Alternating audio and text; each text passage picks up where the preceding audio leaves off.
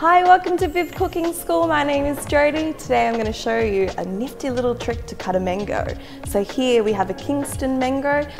There's slightly different shapes for different mangoes that you do get, but you'll always normally get this little line or this little ridge inside your mangoes. So even if you're using the R2 mangoes or the E2 mangoes, then you look for that little ridge there, and then basically you're going to cut the cheek off either side of that. The Kingston mangoes have a slightly smaller seed, so keep that in mind when you're cutting it, and then you're going to cut alongside down there as close to the bone as possible, and then you go down the other side, and you can see there we've got the perfect seed in the center there, which we've got really nice and close. You can just see the seed on either side.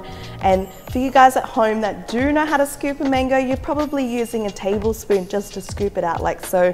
I want to show you one step further, and you're just going to use a big kitchen spoon there if you've got one, and then you're going to pop that inside the mango like that, run it along the skin there so you're feeling that against your palm of your hand there, and then we can pop that out and we've got a nice cheek there without any markings, a beautiful nice clean surface there. And then you can dice that up or plate that up straight on a plate for a fruit platter as your heart's desired. Now I want to show you the other trick, which is you've got your mango here, and then you're going to dice it up inside the skin, and you make your little dice sections like so. Make sure you don't do this in the palm of your hand because it's really easy for the knife to slip through there. Then you take your big kitchen spoon like so, and you've got diced up mango already at your fingertips.